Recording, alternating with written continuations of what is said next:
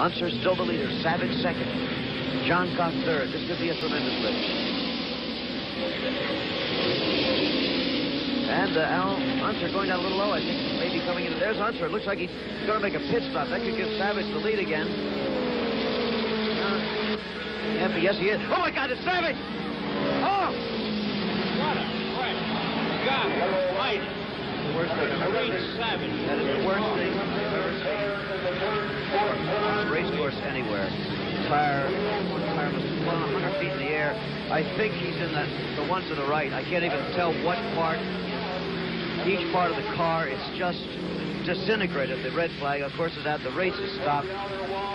Swede Savage is moving inside that thing. The fire there. Now Swede is wearing one of these new suits where the foam automatically goes off inside the suit. Only 4 drivers in the race are wearing it.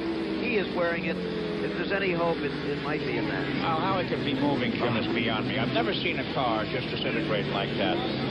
You remember he made a pit stop just a little bit ago. The cars hold 75 gallons of fuel, and he hadn't burned much of that off. The race is... Oh, somebody's been hit in the pit. A fire truck racing to the scene has hit a mechanic or somebody in the pit. Was going the wrong way through the pit. They're trying to get Savage out of the car.